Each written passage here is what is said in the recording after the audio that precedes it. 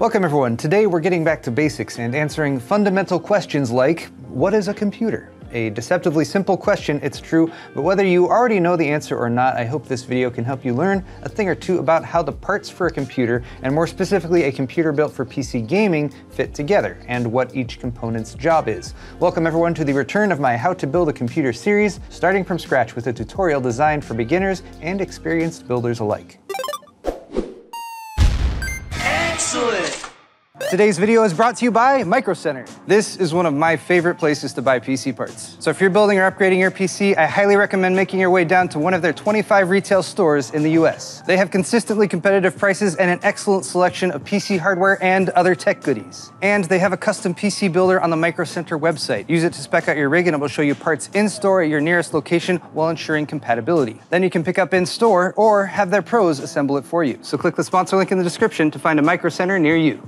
So this is part one of my new How to Build a PC series, and I will be following up with a couple build guides for a budget and a high-end system, as well as a setup tutorial for getting your assembled PC ready for actual gaming, streaming, or whatever else you want to do with it. Also, keep in mind that a full PC gaming setup would include a few other things beyond the desktop system itself. You will need a monitor, peripherals like a keyboard and mouse, an internet connection, which I'm assuming you already have since you're watching this internet-based video. A monitor and peripherals are some of the easiest parts to carry over from an old system, so consider that option if you're on a budget. But for the rest of the video, I'll be focusing on the core hardware components of the desktop system. And a desktop PC is made from 7 parts. Number 1, a processor or CPU, aka central processing unit, which will often come with a stock heatsink fan for cooling. Second is the motherboard, which everything plugs into. Third is memory or RAM, random access memory that holds onto data that the computer needs very quickly, but only while the computer is on. The fourth part is storage, the kind that stores data even if the PC is turned off, and for that you'll need at least one storage drive, typically an SSD or solid state drive.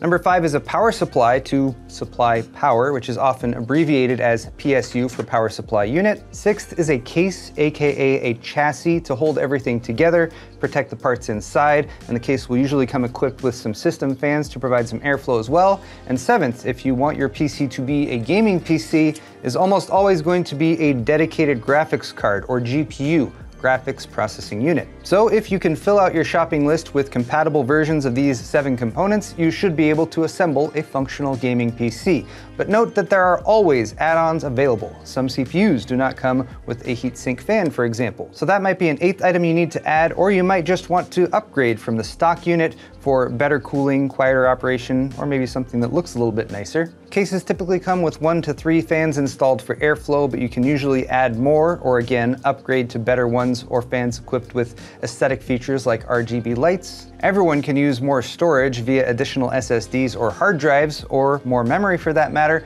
but the upgrade path is a slippery slope. But if you build your own system, it will give you the confidence to add things on down the line if you need them. But for now, let's get started with this basic 7-part list. So part number 1, in more detail this time, is the CPU, the processor, which I like to think of as the beating heart of the computer. Processors do math, simply put, although that is an oversimplification. But whether you're punching a basic math problem into the calculator app, or you're playing a game and the game engine needs to calculate whether or not that sniper shot you just took will intersect with your opponent's head, the faster your CPU can calculate, generally speaking, the better. The CPU, along with the GPU, will usually be one of the most expensive components in your PC, but also one that most impacts overall system performance. There are a few things that impact a CPU's performance, starting with the fundamental chip design or architecture. Again, to simplify, the most recent architecture is typically the fastest. Intel's CPUs that launched in 2022, based on their 13th generation architecture,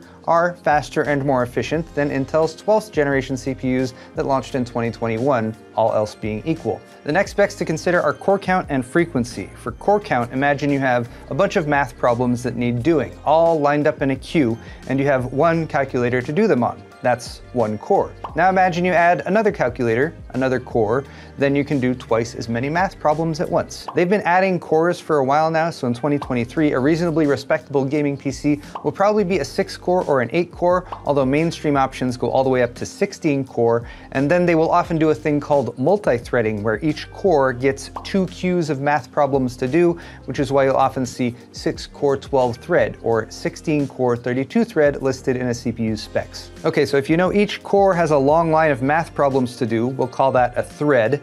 With multi-threading, each core gets 2 threads, and each core can do a math problem from each of its threads once every clock cycle, and that is what a CPU's frequency is. That clock cycle frequency can increase and decrease dynamically every second, and for current gen CPUs, it can be pretty fast, typically in the 4 to 6 gigahertz range, and 1 gigahertz is 1 billion times per second. That's a pretty fast heartbeat. Pushing a CPU to run at an even higher frequency than it's spec'd for is called overclocking, and that's a bit beyond today's video, but it helps to know what it is. It's also helpful to know that Intel specifically has been differentiating the cores in their most recent 12th and 13th gen CPUs. They have performance cores or P cores and efficient cores or E cores that run at lower frequencies but are also more efficient, hence the name. They've achieved some good success with this method, but it does make reading their CPU specs just a little bit more confusing. So with an understanding of these fundamental CPU specs, let's take a look at a few listings online from the 2 current manufacturers of CPUs for mainstream PC gaming, which is AMD and Intel, 2 brands that you might have heard of. Intel is historically the larger of the 2, but AMD has been on quite the comeback run over the past 5 years or so, and the good news is that they both have excellent CPUs for PC gaming from the budget range all the way up to the high end. So taking a quick glance at Newegg's processors, desktops category, and we can see both AMD and Intel options listed here. And the final spec you should keep an eye on is going to be socket compatibility, and that's a spec you'll need to match up with the motherboard that you choose. More on that in a minute when we go over motherboards. For now, here's a listing for Intel's current flagship, the Core i9 13900K. So other than the price, right here at the top we can see several of the key specs that we were talking about. How many cores does it have? 24, and as mentioned with the recent generation we have P cores and E cores. The P cores do have hyperthreading, so this CPU, even though it has 24 cores, still has 32 threads, just like AMD's current flagship, the Ryzen 9 7950X, which has 16 cores and 32 threads. And you will also quite typically see the frequency listed alongside that as well. But do note that there's often an operating frequency as well as a turbo frequency where the CPU can sort of overclock itself situationally as long as it's not too hot. Speaking of heat, you will also often see a power rating like 170 watts for the 7950X, and this can often be used to determine what sort of aftermarket cooler you want to get if you're going with aftermarket cooling. Here's another example of a current gen AMD CPU, the 7600X. This one is a 6-core, which is going to have 12 threads. And then again, you have the frequency right at the top as well as the socket compatibility. In terms of price ranges right now, both AMD and Intel have viable options that are 6-core in the $150 to $200 range, and the peak pricing will go up to $600 to $700. But that's not quite all for item number 1, the CPU. There's also the CPU cooler, which for budget builds and beginners will often come packaged with the CPU, also known as a stock heatsink fan, which is totally fine and adequate for getting started. These are pretty simple to install. I will be going over that in the build tutorial video, and they do an adequate job of cooling. Just make sure that your CPU actually does come with a stock heatsink fan if you're parting out your own build and you plan to use it. It's actually the higher end CPUs that often don't come with a stock cooler, the ones that are unlocked for overclocking, usually ending with an X for AMD like the 7900X or K for Intel like the 13900K, because they figure if you're going for that kind of CPU, you'd probably want a better cooler anyway. But again, it should be listed on the product page whether the CPU does come with a stock heatsink fan, as well as what kind it is, or crucially, if it does not. For those who want a cooler or quieter CPU though, there's an 8th item on the parts list, and that's an aftermarket cooler. And a sensible air cooler for just about any mainstream CPU should run you about $30 to $60, although they do range up to about $100 or so. And then there are also all-in-one liquid coolers, or AIOs, which do cool better and are almost required for the highest end CPUs currently, but an AIO will cost you anywhere from $80 to $200 plus for the fancier ones with larger radiators, more fans, and even RGB lights and LCD screens, which this one does ship with, but it's not mounted right now. And again, RGB lights and LCD screens do nothing to increase your PC's performance. I said sensible when I mentioned those air cooler options because I do think that's the sensible choice. And as a bonus, they don't have a fluid pump that can fail and cause your CPU to overheat and your PC to shut down while attempting to restart, corrupting your operating system and generally causing a shit show. Not that that has ever happened to me. Part number 2 is the graphics card, aka video card, aka GPU, or graphics processing unit. Although technically the GPU is the chip at the center of the graphics card, kind of like a CPU nestled in its own little motherboard, but the term GPU is often used interchangeably to refer to the chip itself or the whole card. As I mentioned with CPUs, the GPU will usually be one of the most expensive components in your PC. It is often more expensive than the CPU in many builds, and again, it is the other part that most impacts performance. The GPU's capabilities affect gaming performance primarily, although some other kinds of software can leverage your GPU for performance gains as well. Gaming performance is typically measured by the frame rate a gaming PC can output, or frames per second, FPS, and it is impacted by a lot of variables, from the entire PC's hardware configuration to the game engine software itself. Moving to a higher resolution monitor is another example, like if you go from a 1920 by 1080 resolution monitor to 2560 by 1440, or all the way up to 3840 by 2160, also known as 4K, which would require a more powerful graphics card to achieve the same frame rates. And since gaming monitors have not only increased their resolution lately, but also their refresh rates from the standard of 60 Hz to 120 or 144 Hz, all the way up to 240 Hz and beyond, you'll want a GPU that can output a similar frame rate or better in order to achieve that silky smooth PC gaming experience. Video card specs can be confusing because they are kind of like mini PCs themselves. The GPU has a core count, kind of like CPUs do, but it's thousands or even tens of thousands of cores for GPUs, and they shouldn't really be compared directly to CPU cores or even between different GPU brands or even different generations of GPUs from the same brands. The current gaming GPU manufacturers are NVIDIA, AMD, and most recently Intel, by the way, but for the GPU cores, NVIDIA calls theirs CUDA cores, AMD goes with stream processors, and Intel calls them Xe cores. My point is, the GPU specs go on and on. Those CUDA cores are grouped into streaming multiprocessors. There are also graphics and texture processing units, tensor and RT cores. It boggles the mind, and that's just an NVIDIA GPU, so how should a new PC builder decipher all this information? Let's boil it down to 2 items. First, the GPU name itself, which is going to be part of a family or series of cards, which can be used to determine how recently a GPU launched. NVIDIA's gaming GPUs are called GeForce, and the most recent families are the 30 series, which launched back in 2020, including cards like the RTX 3080 and RTX 3090. Their more recent 40 series debuted in late 2022, such as the RTX 4090 and RTX 4070 Ti. But those are all quite expensive for now, so there's some overlap with the last generation 30 series for budget and lower end cards with the NVIDIA product stack. AMD's gaming GPUs are called Radeon, and their previous generation 6000 series cards like the Radeon RX 6900 XT launched in 2020, and the follow-up 7000 series also launched in 2022, and like NVIDIA, the more recent cards are still in the $800 to $1,000 range. Meanwhile, Intel's gaming GPUs are called Arc, and they're currently on the 700 series that also launched in 2022.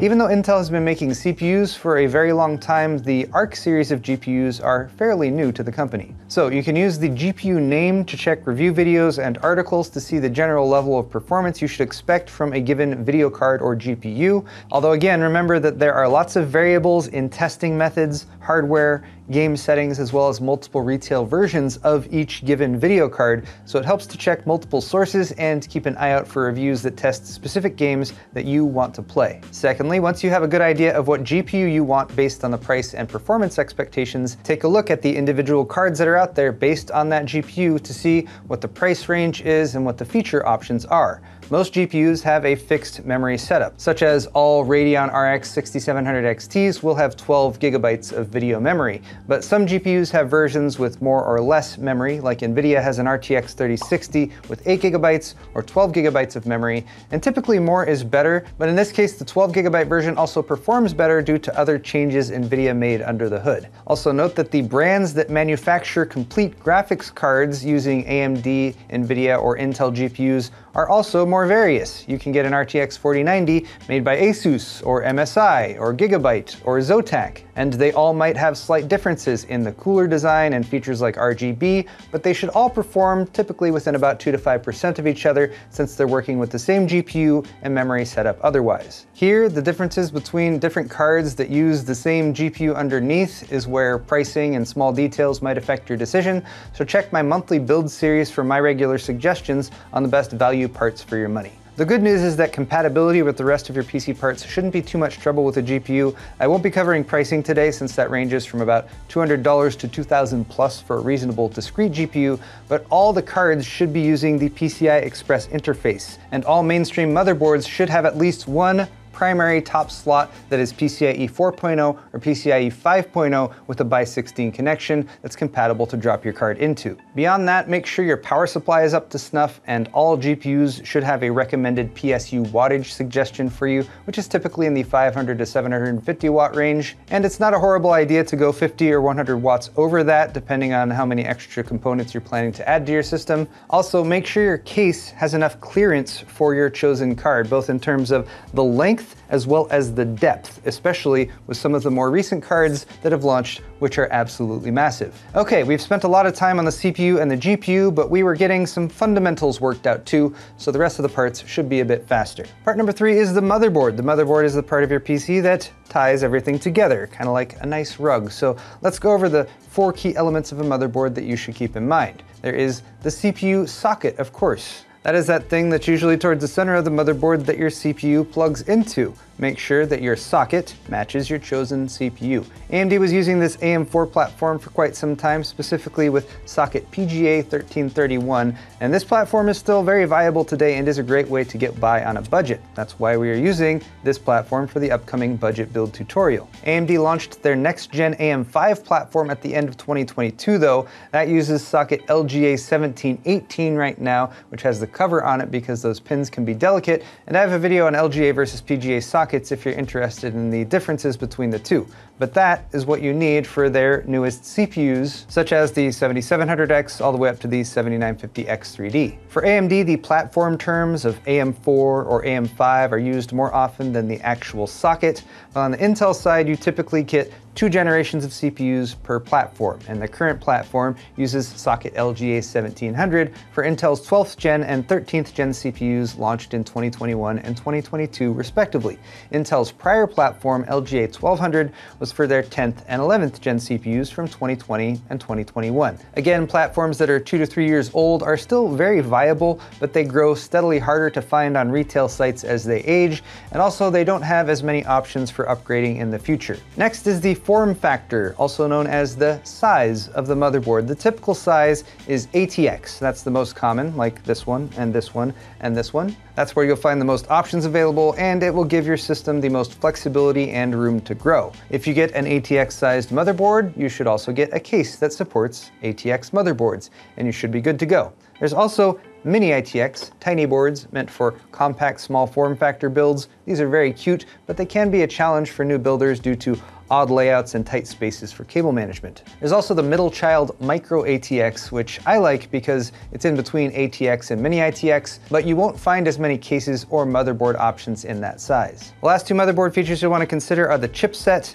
and then extra features and slots. And here I'm going to direct you to my motherboard specific video, which is picking out a motherboard with 3 levels of skill. And then I also have a video on the chipset differences for the new AM5 platform because AMD came out with 4 different chipsets that all have slightly different feature sets. To sum up though, the chipset is an extra chip that's on the motherboard. Usually it has a cooler on it, and usually it's right down in this area. And the chipset you go with might determine connectivity features like how many SATA ports or how many extra PCI Express ports the motherboard has, or whether or not the motherboard is fully unlocked for CPU overclocking. AMD has a lot of their CPUs unlocked for overclocking, and likewise a lot of their motherboards unlocked for overclocking. AMD has mainstream chipsets that start with B, like B650 on the AM5 platform, or B550 on the AM4 platform. Those aren't quite as feature-rich as the X series options like X670 or X570. But the good news is both the B series and the X series chipsets from AMD will allow you to overclock an overclockable CPU. Meanwhile, on the Intel side, the highest end chipset starts with Z, like Z590 for their prior generation LGA 1200 motherboards. And it's only the Z series chipsets from Intel that will allow you to fully overclock and unlock for overclocking CPU that ends with K, like the 13900K.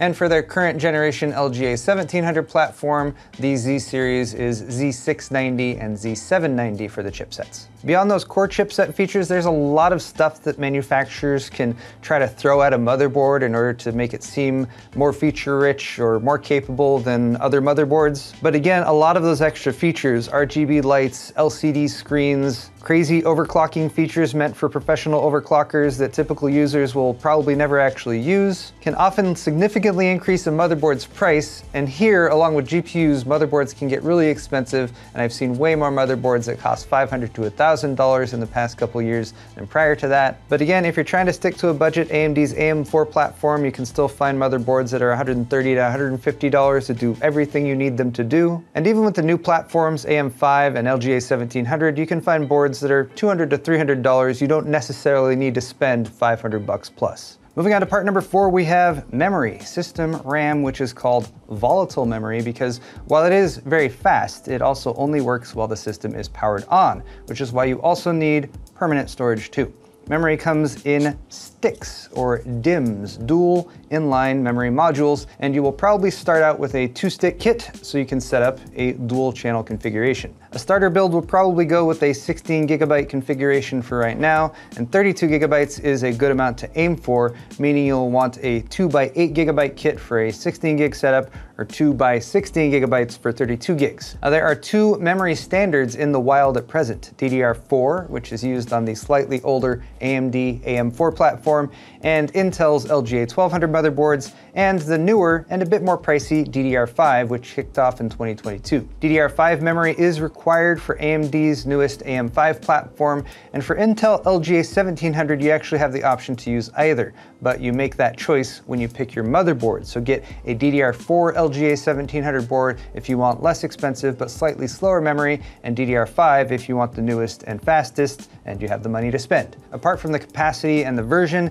memory also has a speed measured in mega transfers per second, and also what are known as timings, detailed settings that basically affect how long memory waits before it performs a given function. A good kit of DDR4 memory will likely run at 3200 to 3600 mega transfers per second, and newer DDR5 can get up to 6000 speed or even beyond that, particularly with Intel's latest CPUs, which are pretty good at running high-speed memory. Memory is yet another whole world of spec minutia and further details under the hood, but for beginners, you'll probably just use the built-in settings to get up and running. Those are called XMP or Extreme Memory Profile settings, an Intel standard that can still work with AMD platforms. That's what AM4 still uses. But for the new AM5 platform, there are now kits with Expo settings designed specifically for AMD CPUs. So I'd recommend an Expo-enabled DDR5 kit like this Flare X5 kit from G.Skill if you're building on AMD's latest platform. Storage is the last part of your build that can directly affect system performance, although it will mostly be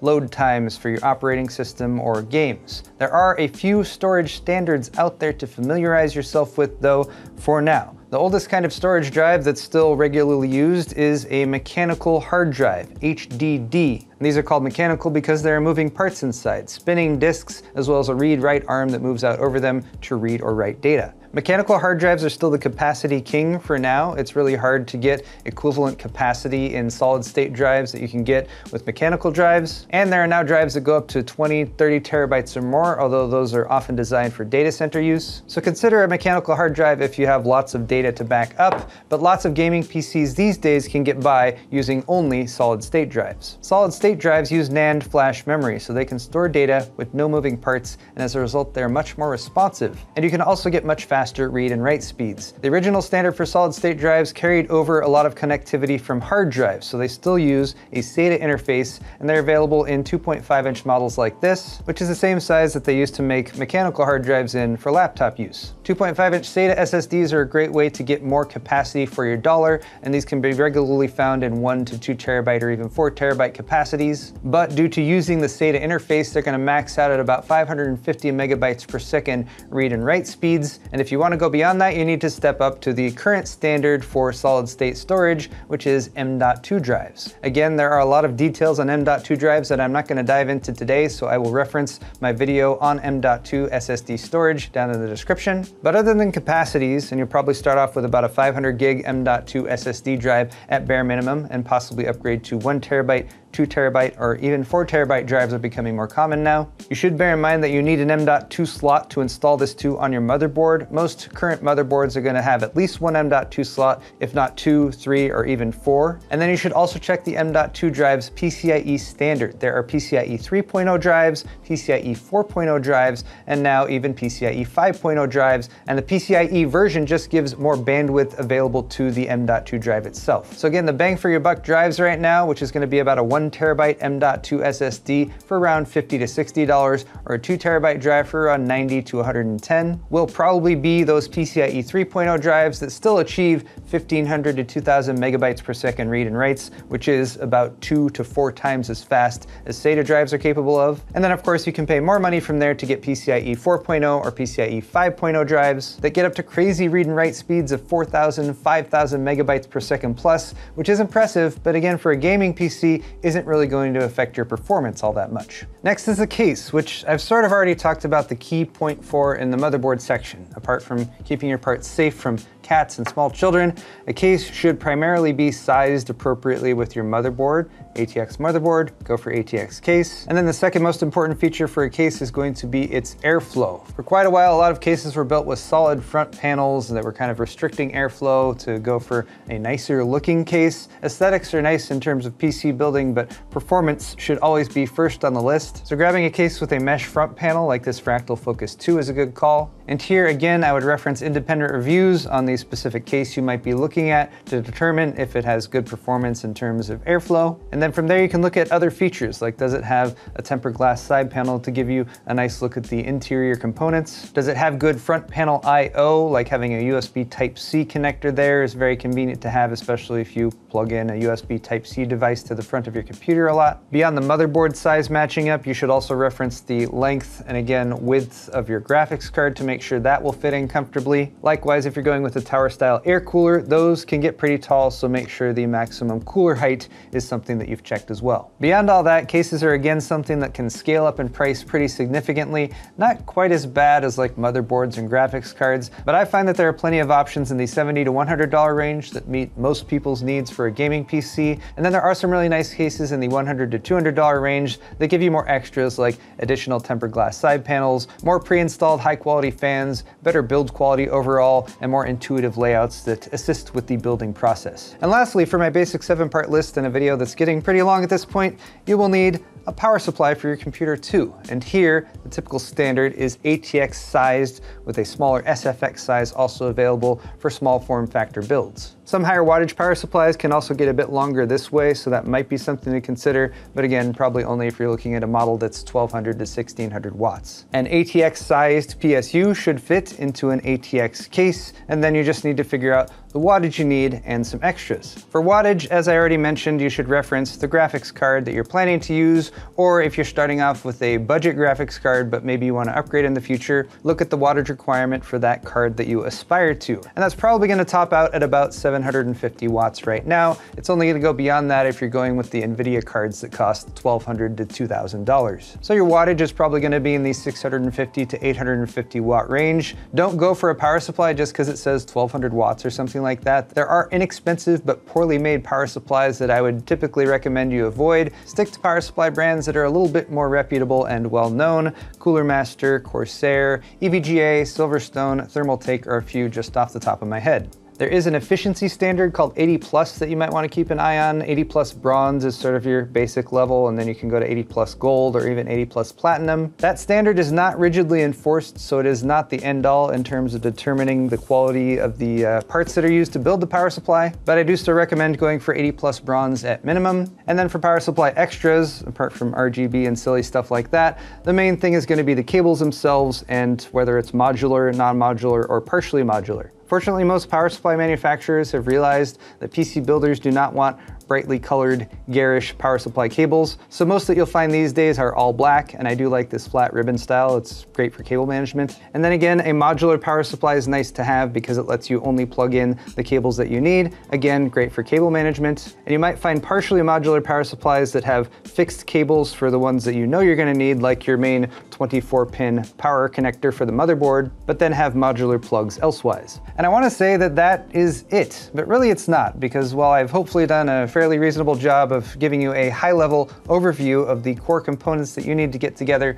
to build a gaming PC, there are always extras you can add, upgrades to fans, RGB LEDs, all-in-one liquid cooling, additional peripherals that you can add like VR headsets, gaming sticks, gaming controllers. There's the whole world of exotic PC cooling where you get into custom water cooling setup and beyond like liquid nitrogen, but that is way beyond the scope of today's video. So once again, if you guys have made it through this entire video, I hope you have learned a thing or two about the components that go into a PC, and you've gotten a better idea of how to tackle the project yourself if you're getting into building a gaming PC for the first time. If you are getting into PC building for the first time, then I highly recommend subscribing to my channel because I have 2 tutorial videos plus a setup video coming at you very soon, where I will guide you through the building and setup process step by step for a budget system, as well as a high-end build that includes all that crazy stuff like wiring up RGB fans. Apart from subscribing, I would really appreciate it though if you'd hit the thumbs up button on this video if you enjoyed it and if you learned something from it, of course. And you can check out my store at paulshardware.net, where you can buy shirts, mugs, pint glasses, beer sets, and more. And that's a great way to help support my channel while getting yourself some awesome merchandise at the same time. Once again, stay tuned for those follow-up tutorial videos coming at you real soon. Thanks again for watching this one, and we'll see you in the next video.